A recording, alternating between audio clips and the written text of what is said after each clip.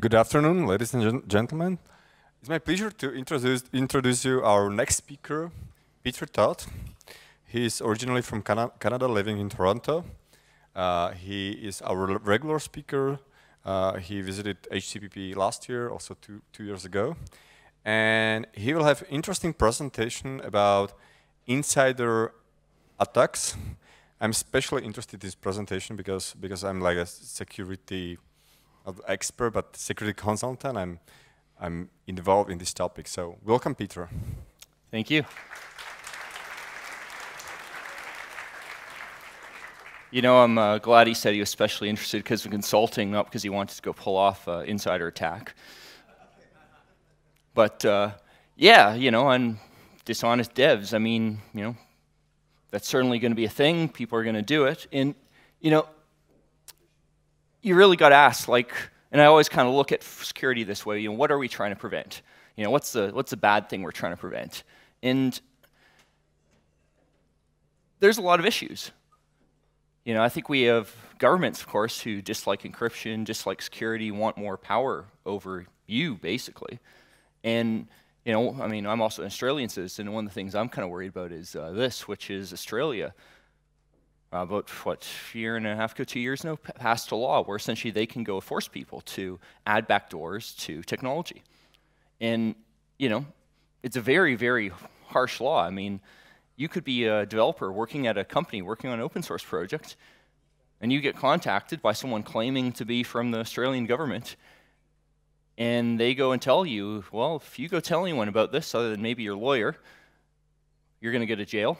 And by the way, we have a few changes you want to go make to your big project. And if you tell your boss, you can go to jail. If you go and, you know, say anything about this, you can go to jail. Oh, and by the way, everything I just said, it's basically not tracked. You know, a judge didn't approve it. It was, you know, just kind of rubber stamped at some government agency. I mean, at least that got in the law. But, you know, it's a scary thing. And as bad as it is for the devs, well, the reality is that's an example of a dishonest dev from your point of view. You know, that dev is doing something you don't want them to do. And you also get stuff like this. You know, this is one of quite a few examples I went and found, but essentially, it's one of these many, many altcoins, fork of the Bitcoin source code. And maybe not the easiest to read, but there you go. So, you know, that's like IRC bootstrapping. And here, it does something funny, C-read, whatever. Well, it turns out once you actually, you know, compile it and it resolves macros and all the other stuff, popen. Well, what does popen do? Well, it just opens an arbitrary process based on something called like priv message. Priv message, privacy or something? No, it's basically a backdoor. Someone sends a special IRC command, it just runs this magic message, and then they can do whatever you want. And you know, it's a little sketchy as to whether or not this has happened, who is actually at fault. There's like many, many levels of meta. But allegedly, something along these lines backdoored you know, the exchange Cryptsy and stole a big pile of money. And from my understanding in Cryptsy, well, they were having a server with hot wallets of multiple different currencies all running together. And I'll go talk more about mitigations for that kind of scenario. But, you know, obviously, you would have wanted to go catch this if you were Cryptsy. I mean, even if all you were doing was running that one thing, you definitely want to go catch it. And so we can kind of boil this down. And you know, I like boiling this down because ultimately security software is different than other software. You know, if I have Adobe Photoshop, my goal with Adobe Photoshop is to edit some images, you know, maybe morph my face into some celebrity or something. You know, it's pretty clear to the user whether or not it's working. You know, that's kind of our first line here. You know, does our software do what we want it to do? And even if you don't have technical expertise, you can determine the answer to that question for the most part. You know, you wanted to do something, did it do it? Problem with security software is, our real question there is, does our software not do what we want, what we don't want it to do? I don't know how much I screwed up, but you can see, like, the whole thought process is very different. We're trying to say, well, what things could it have done that we wouldn't want it to do, ensure that it actually does just what we want it to do. It's a much harder problem.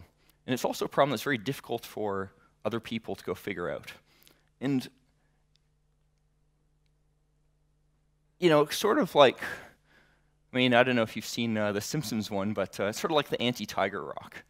You know, I claim I have this rock and it keeps away tigers. Well, does it keep away tigers? Do you see any tigers?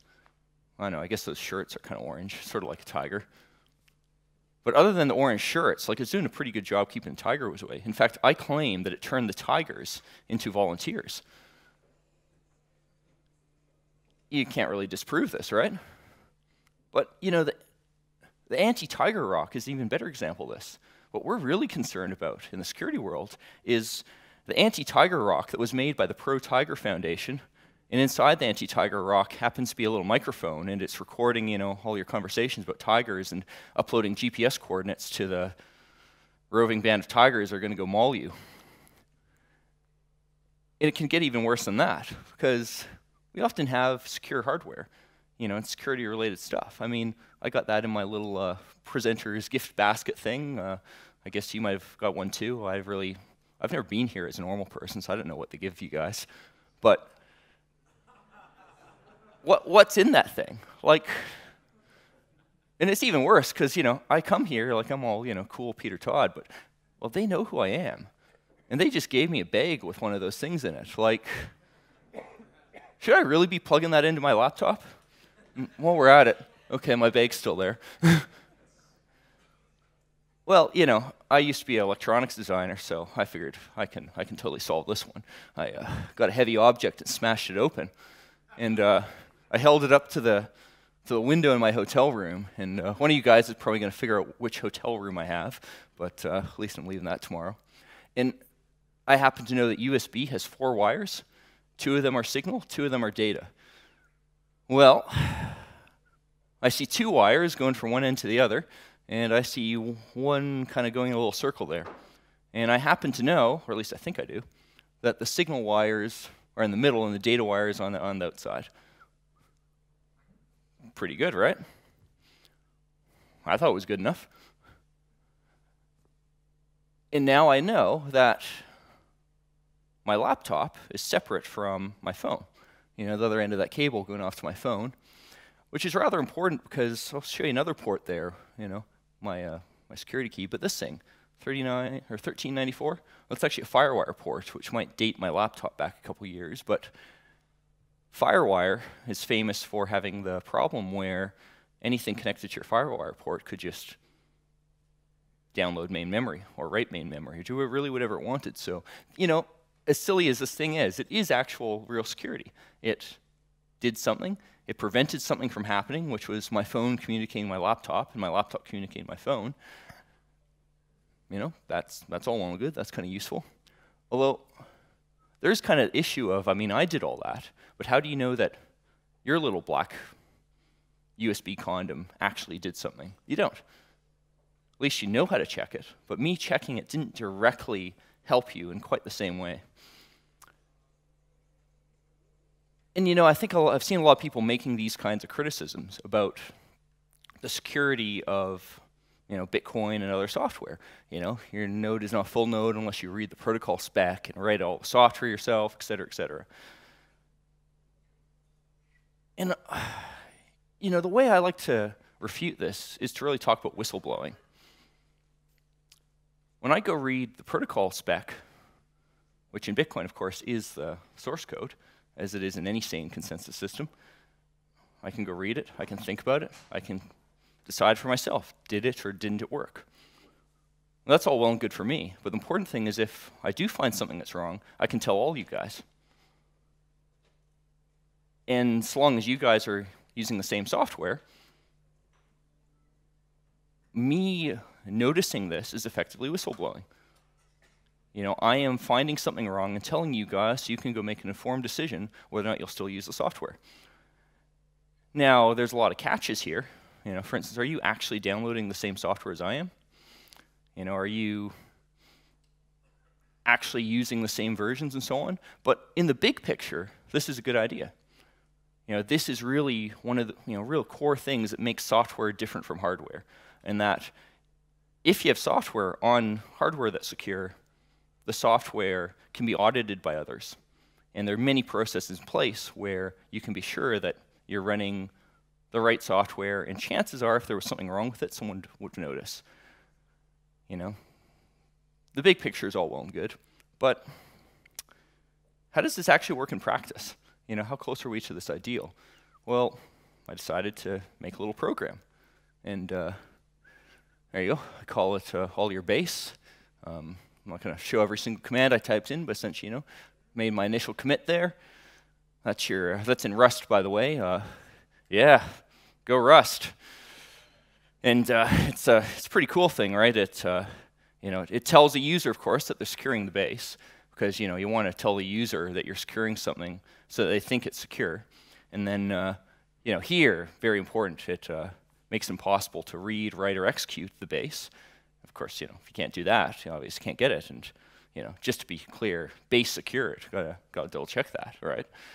And you know, you might go run that command, and you might wonder, is this really a good idea? Does this work? And let's go and have a hypothetical guy, which we'll call good guy. And oh yeah, there's, you know, me pushing stuff, you know, but well, ignore that. It's like it's not too important. But you know, there's the good guy, right? Git clone. He sees it up on GitHub, and it is actually live, by the way. You can go download this, although you might want to wait till the end of the talk before you run it. And you know, there's a Rust is very convenient. You just do cargo run, you know, compiles, whatever, securing the base secured. Ooh, done. Pretty simple, right? Well, you know, you might want to double check what that actually did. And funny enough, you know, you might have noticed, well, that command thing, like, if I just say command new in Rust, it doesn't actually run the command. You know, that's what's called a builder. It kind of builds what I'm about to do in memory. But to actually like run it, I got to go and do this, you know, output thing, and expect says, well, you know, something failed, whatever. And you know, I'm a Mr. Good Guy. He figures, well, I mean, I might as well go fix this. So he adds a patch, yada yada, commits it, you know, actually run the process. Pretty good change, right? And there we go. So let's go assume that, you know, you put a pull request up on GitHub, waited a bit. I'm pretty fast, so I, you know, get back in a few minutes and do a git pull, enumerating whatever, et cetera, et cetera. All right, well, oh, that's funny. There's a README file now, and there's a main file with some changes. So you know, I mean, what actually changed? If you run a git log, well, Peter Todd merge remote tracking branch. You know, actually run the process. Looks pretty good, right? Like, if you guys were Rust dev, do you think at this point it'd be safe to run the command? All right, if you guys were Rust dev not watching this talk, what do you think would be safe to watch the command? Well, let's actually see what the file says. Huh, that's funny.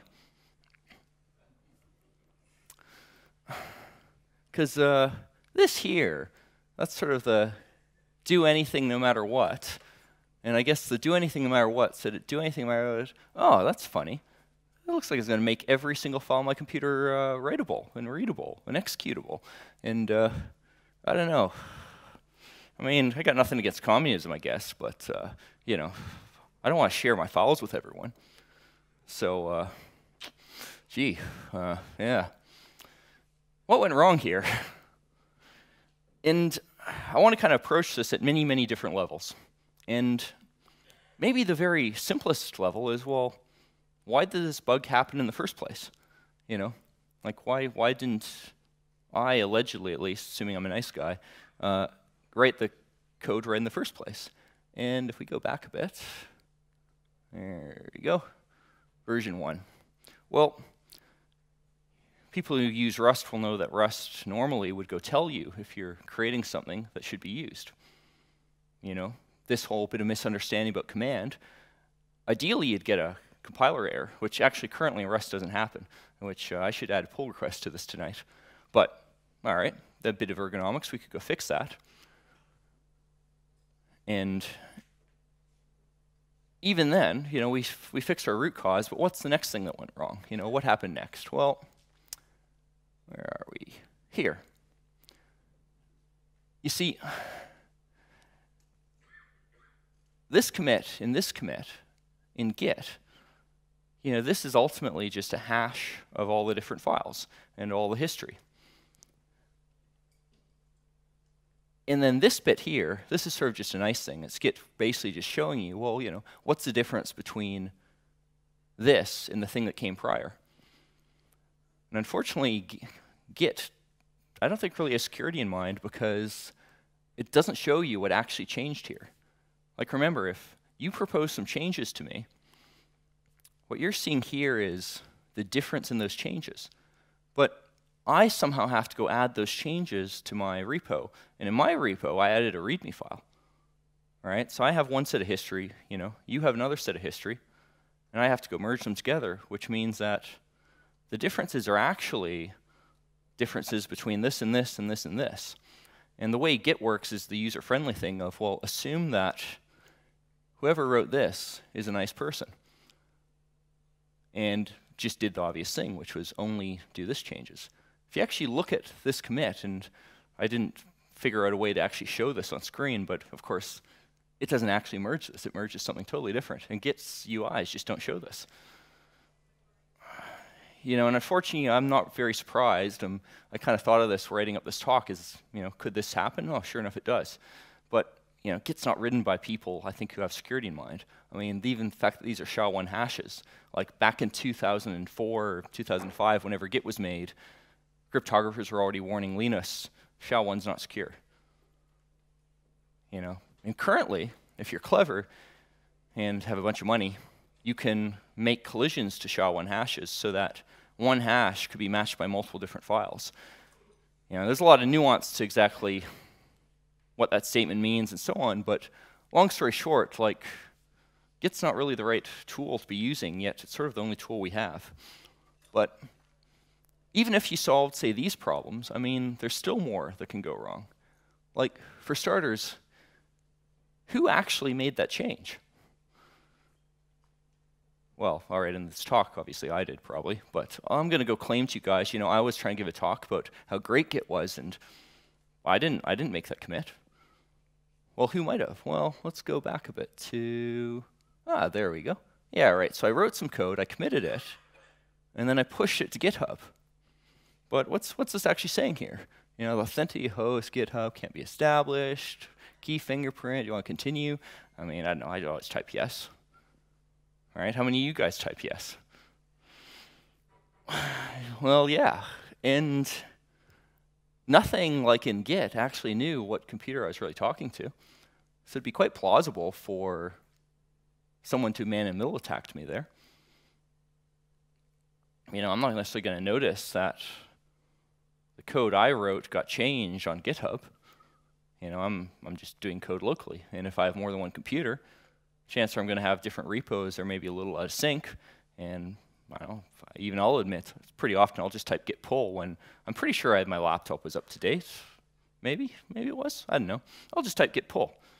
And maybe I'll just look at it with git log with the patch thing, see what emerged. These problems exist in many different layers, and that's just not secure. But it's even worse than that, because all right, let's suppose we fix this. Let's suppose we made the Git thing have a hash of Git's identity or so on. What did I do just prior to that? Well, I made some commit. That's all well and good. I probably ran it at some point. In fact, the good guy also ran it. And where are we? Big commit, actually run. Here we are. Notice how he did run the code before he actually looked at it? I mean, it's a pretty easy mistake to make. Again, I'll admit, even I wound up doing this more than once. Again, in the moment you run that code, Cargo could have done anything. It could have gone and backdoored Git to go and patch out, these diffs so you wouldn't even see it. Anything at this point is totally untrusted, really. The moment I ran some code from the source that I'm trying to view, it's over. But even if I looked at the code, well, this project doesn't have it. Any sane project is going to have dependencies. And it's pretty easy to go have a complex project with a bunch of dependencies and have the reviewers not review the dependencies. You know, someone asked me to audit some source code. At some point, I'm going to go stop. And I personally know of an example of this, which I ran into in practice, which, of course, is the Zcash trusted setup. And I was asked by Zuko to be part of that Zcash trusted setup. And I'm one of, 5 people or 7 people or something who initially made those secret keys, essentially, that get turned into a public key that then makes all of Zcash work. And with Zcash, if the secret keys are compromised, you can go counterfeit Zcash currency at will. Well, Zcash was pretty clever about it. They used something called deterministic builds, which they would go and have a set of source code and compile it in a way that someone else could then rerun that whole code chain, rerun that compiler, and get the exact same output. So then when I did this trusted setup, I started off with, like everyone else did, a burned DVD produced allegedly by this deterministic build process. And at the time, my thinking was, well, this is all well and good. I'll just, get this DVD. They say it's deterministic build. They know where it's all coming from, et cetera, et cetera. Of course, I don't really know what that software did, but you can go audit it, and it's reasonable to audit the dependencies a little back. And then when I actually looked at it in detail, probably about a year later, I realized, well, the deterministic build was using like non-deterministic build sources built, 2 days ago. And no one can recreate them. And they knew at the time that this whole thing was going to happen. So in fact, anyone who ran the Rust or had access to the Rust compiler build process could have backdoored Zcash. Of course, as it turns out, Zcash, that version 0, also had a bug in it that could inflate the currency undetectably anyway. So didn't really matter so much. But again, like, kind of a problem there. And then we can also go ask, all right, this all sounds totally broken. Well, do the usual big slide thing. What went wrong? I think we know. How do we fix this? Well, if you were in this position where somehow this command suddenly went and rewrote, your whole file system, who would you blame? I did the merge, right? Well, that's not signed. So right there, your average project kind of fails at this. And since this isn't signed, I could just as easily claim, no, this whole SSH business, it really did happen. It's not my fault, it's GitHub's fault, or some man-in-the-middle attack. Well, in terms of how do we improve things, like step number 1 is actually be able to assign some blame, figure out what happened. And, in my consulting practice, I wind up getting a lot of clients who, have databases of things. Often the databases are internal, totally trusted, sort of, run by their sysadmins.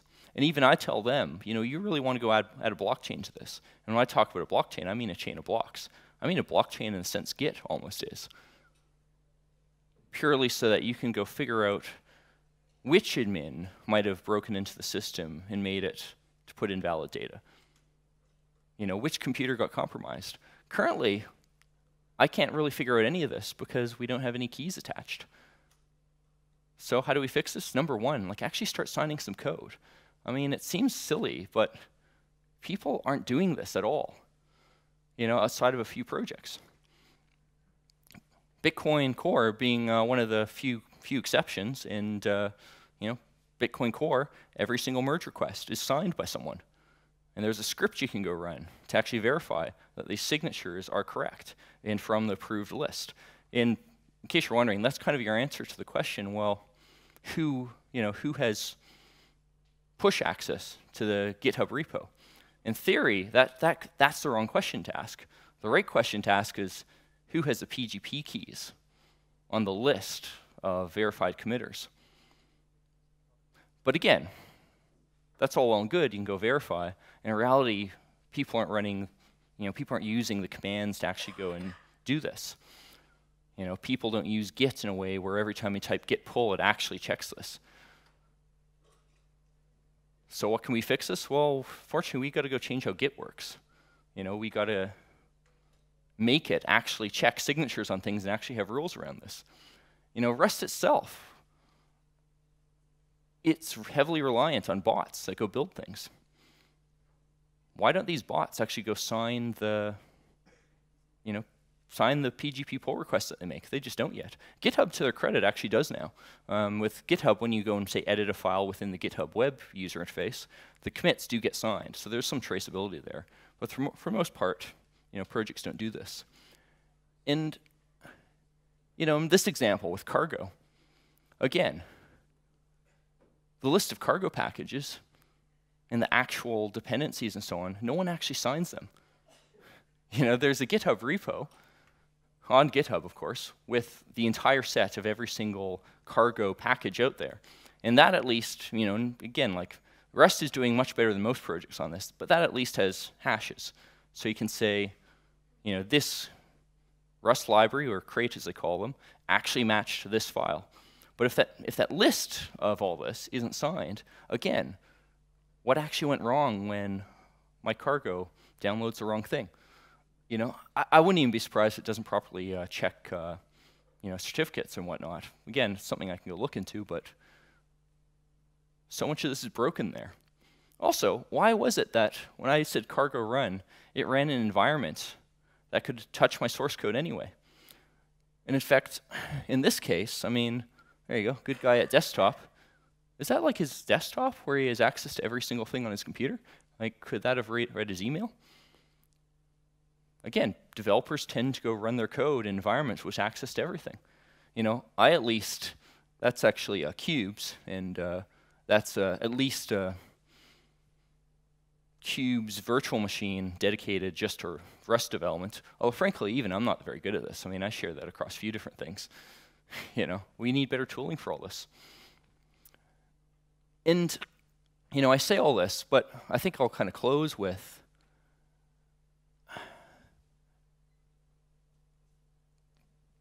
given that we have governments doing things like saying we got to backdoor crypto, we're in an environment where we may have to even do development anonymously.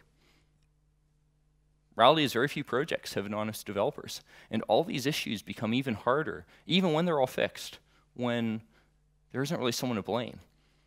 We're probably not going to get to the point where every single commit's reviewed properly, every single dependency is reviewed properly. A lot of this is still going to be about people's reputations, and I don't really know what's going to happen if we have major projects with serious money behind them, or at least serious consequences, like Tor.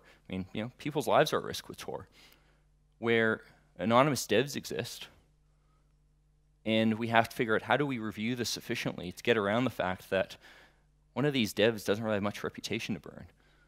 No one goes to jail right now for these kinds of bugs, and no one's kind of going to do that in the future if we're talking about a Bitcoin with a bunch of pseudonyms behind it. Like, these are very real issues, and it's only going to get worse. The threat's only going to get worse in the future. So we need to start solving this stuff now while it's possible. And also, I think, as paranoid as this whole talk is, part of what we also need to solve is how do we do development and how do we run programs in a way where, for the stuff that doesn't matter, for your computer games, for your fun projects, and so on, none of this stuff has to be done. I should be able to run some fun game on my computer and not have to worry about it attacking other things. And if that's true, at least that side of the development doesn't have to be so paranoid. Because the reality is these kinds of processes applied well are kind of toxic. And I can't get away from that. So, I think it's really up to the OS developers to move beyond this. And with that, thank you.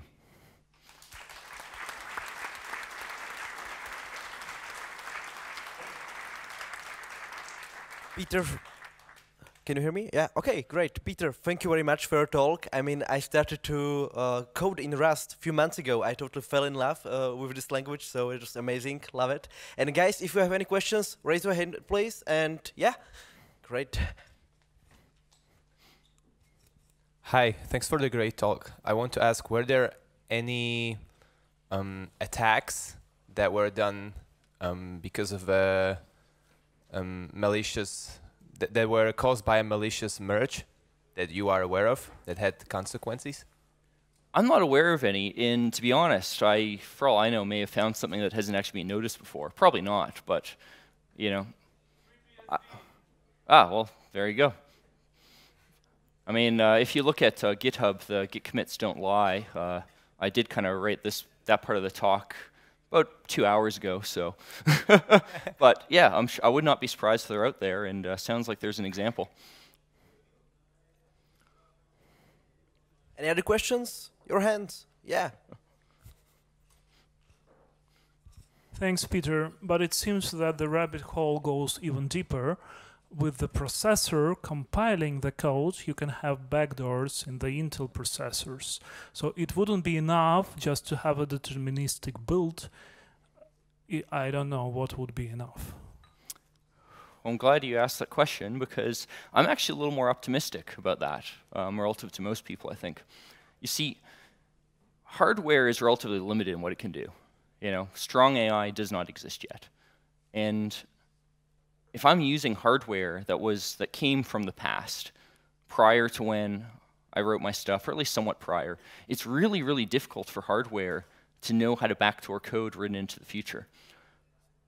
Now, there's exceptions to this. As an example, if I were as buddies with, say, the guy who wrote the, Intel Minix OS hiding around your Intel CPU, maybe we could go work together to go compromise something. But it's much harder than just, inserting a bugged merge request. Like, it is a risk, don't get me wrong, but I don't think it's actually the biggest risk out there.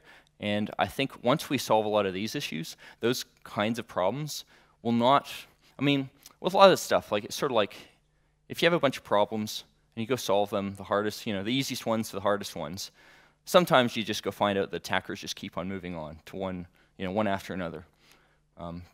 Some cryptocurrencies have this kind of issue where they keep on trying to add complexity to the attacks, and the complexity is just a trivial thing to fix. I think the complexity of building backdoors that really survive multiple revisions of software is very hard. This is why with Rust, for example, I don't think it's that likely for the Rust compiler to be backdoored, in the sense that the people compiling Rust in an iterative process would have likely gone and ran into this. I do think it's fairly likely that, say, Zcash could have, because the situation's a little different. With Zcash, it was a known target at the time. Whereas with Rust, if I go back, 10 years and start compiling compilers, it's not that likely that bug's going to affect something now. But, in theory it could. And I think the best thing we can do there is do try to get more cross-compilers. There's a project written in C++ that can actually compile Rust. And the clever thing it does is it turns off the borrow checker. So it doesn't actually check if the code's perfectly correct. But it's still enough to get it compiled, and more people should work on that stuff. And also go plug my own project, Open Timestamps, which quite simply proves data exists in the past. If it exists in the past, you need time travel to go and change it. Or you do the attack in the past. Well, very frequently you can rule out the attack now, and you can go show by the fact that that timestamp exists when your window of vulnerability was and how unlikely it was. So definitely something to go think about. And incidentally, Bitcoin Core, a bunch of the people with merge access, with those public keys, do in fact timestamp every single commit.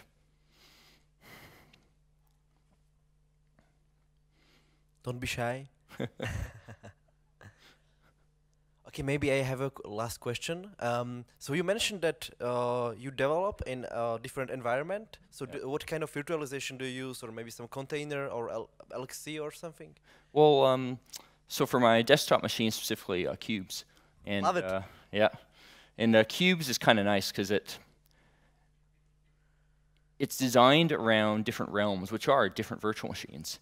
And on top of that, it makes it fairly easy, but also has good security for moving data around from one virtual machine to another. And it's actual, proper like hardware level virtualization. It's not some of the Linux container stuff that's always a little dubious. But You know, is it perfect? No, but I think it definitely reduces the chance of someone sneaking in a, git commits into one of my projects and reading my mail. And I do think we need to do better. I mean, someone needs to go write a plugin to Cargo to fire up a virtual machine when you compile a project, and copy your code over and actually do all of the compiling somewhere other than where you're editing. But at least with Cubes, we've kind of got some of this solved. And incidentally, if you want to do that project, Cubes does have the idea of disposable virtual machines, which are relatively quick to fire up. So you could fire up a virtual machine, move the code in, do the compilation, and maybe keep it around to go and do changes. But, someone's got to write it. Okay, thank you very much for your answer. Are there any last questions? Oh, we get one. Lloyd, give me a second.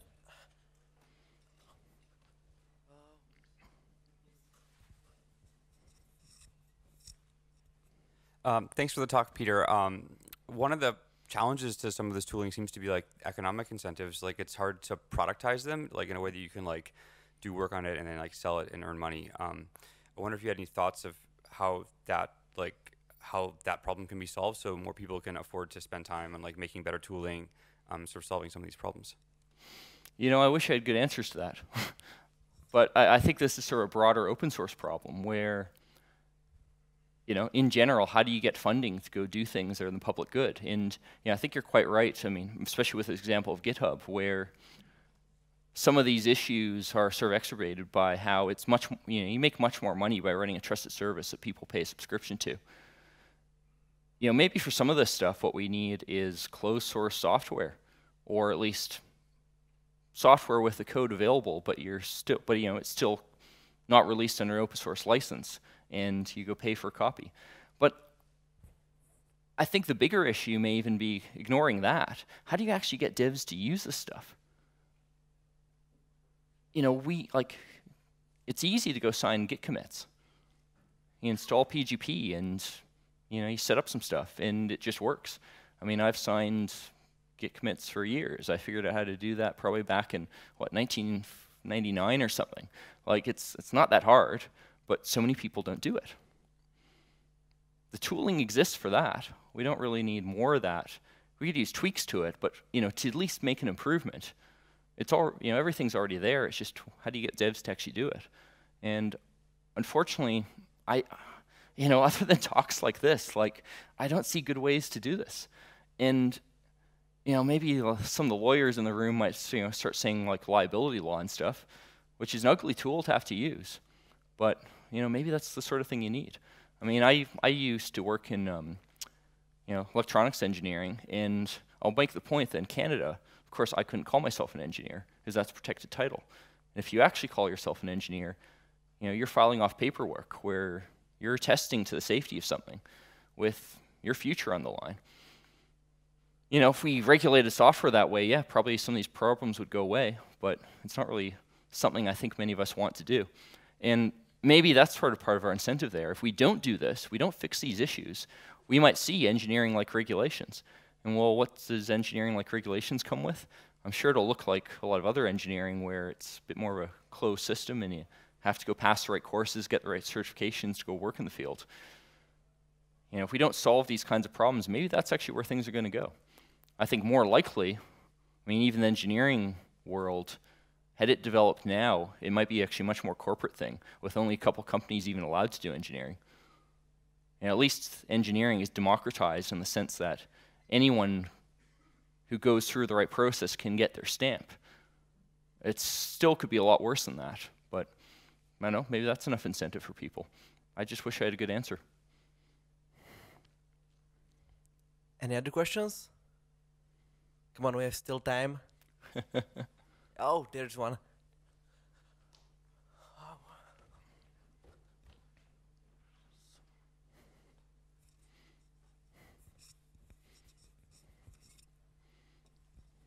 Thank you. Great talk.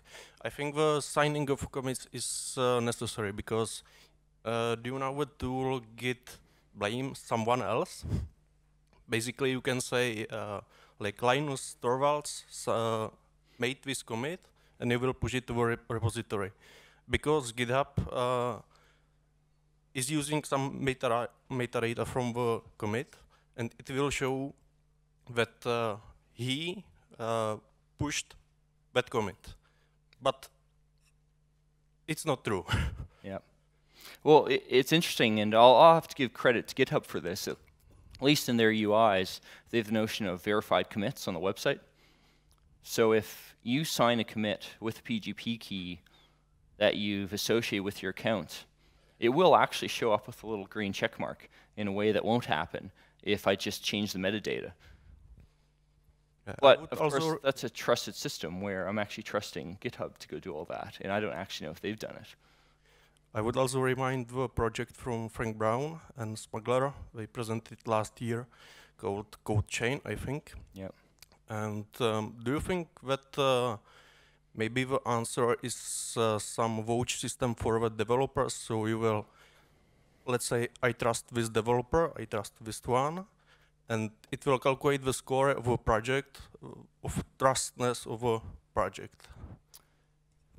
Well, you know, my suspicion with a lot of this stuff is most of the problem is really just adding a bit of crypto to it so we can have some accountability to figure out what happened when something went wrong.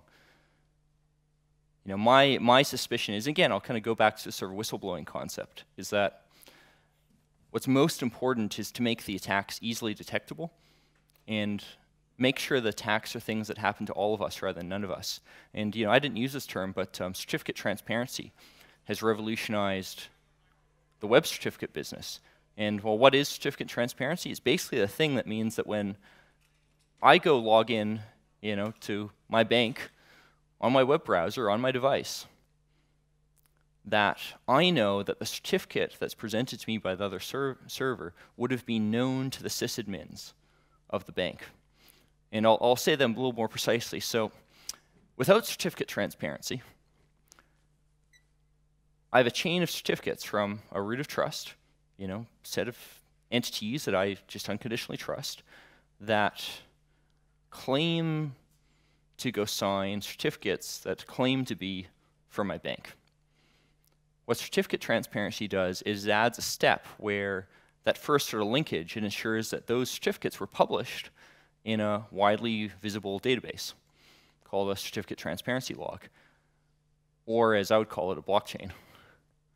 The people behind certificate transparency hate that term, but you know, that's ultimately what it is. And, you know, blockchains, but making something publicly visible and easy to ensure that other people could have seen the same thing.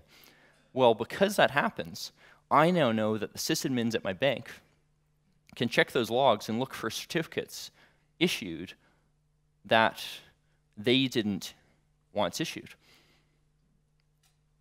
Now, it doesn't directly help me, but it does mean that the certificate authorities who have this, have this role as a root of trust, that now they have a disincentive to abuse it because they won't get caught.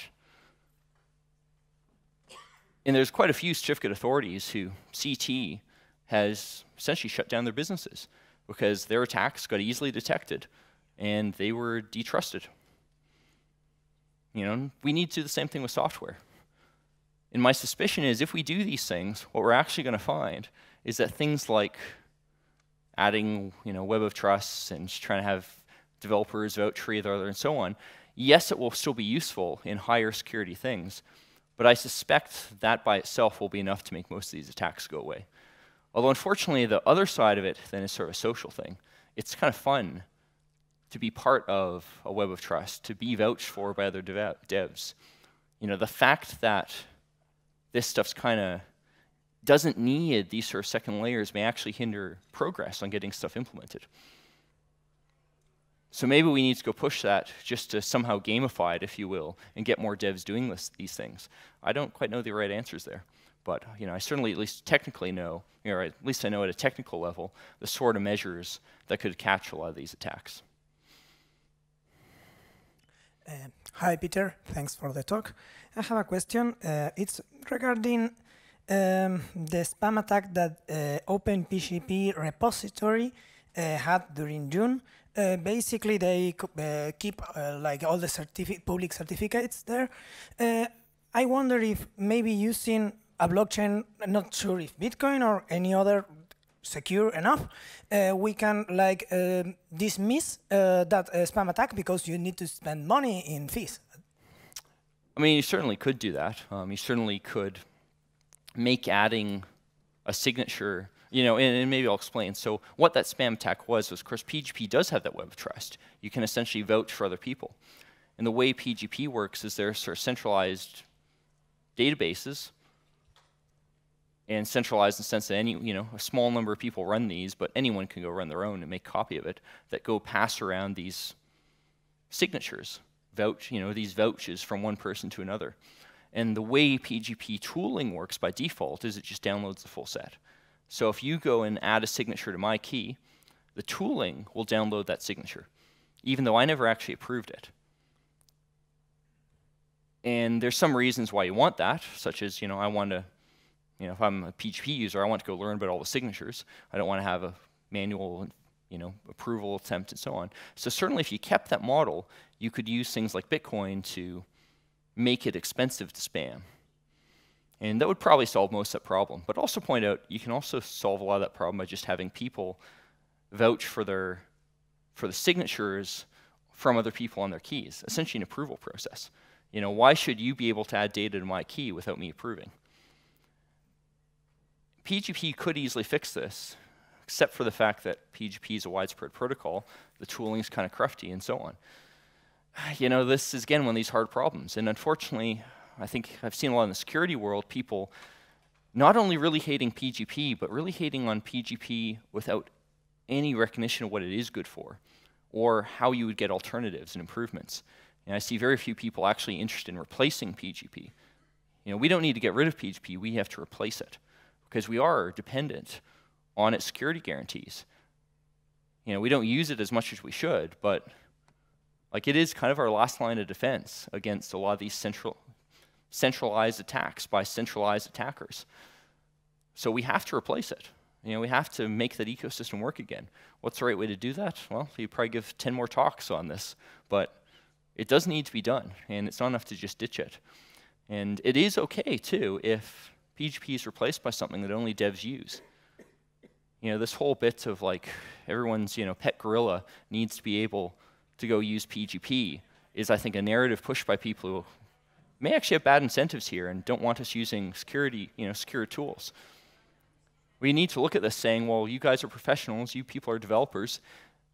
If you want to participate in these ecosystems of security-sensitive software, here's some of your minimum requirements, and the minimum requirement might be using PGP version 2, which might, you know, ditch some of this stuff, improve on other stuff. But the important thing is somewhere you are getting a signature there. So yes, I think this is fixable, and, you know, blockchain might be part of that. Okay, thank you very much, Peter, for your talk, for your answers. Thank you guys for coming to this talk.